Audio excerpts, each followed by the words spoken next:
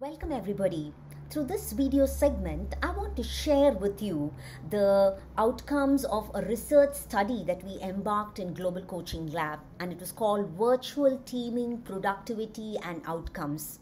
The world of work is going to continue as in a virtual environment, and we wanted to see how teams were able to celebrate, collaborate and aspire together in a virtual environment. Some of the initial findings from the study were: 1.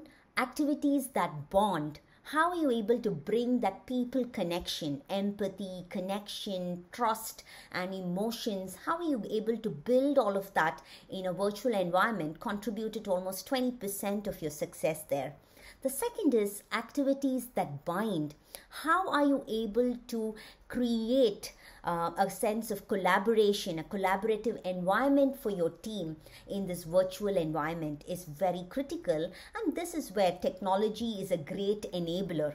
So the great capabilities that technology can do for us should be combined with human ingenuity, and that is where I'm reminded of this Moravec's paradox, which says humans and machines frequently have opposite strengths and weaknesses.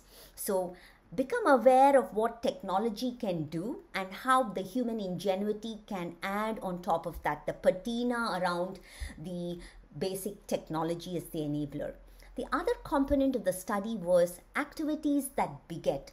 How are you as a team co-creating to get your goals, to achieve success, to get customer outcomes or even project outcomes, etc.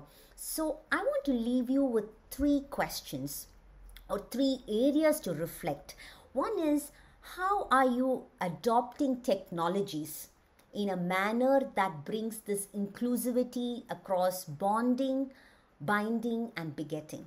The second is, what should be the behaviors that you should adapt to a greater sense of inclusivity in this virtual environment?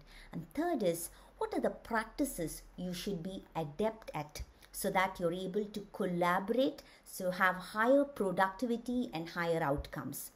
Do think about bonding, binding, begetting, adept, adopt and adapt. These are 3 words for you to think about in this virtual environment.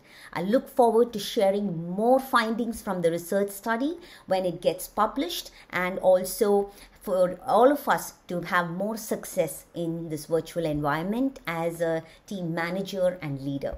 Thank you very much.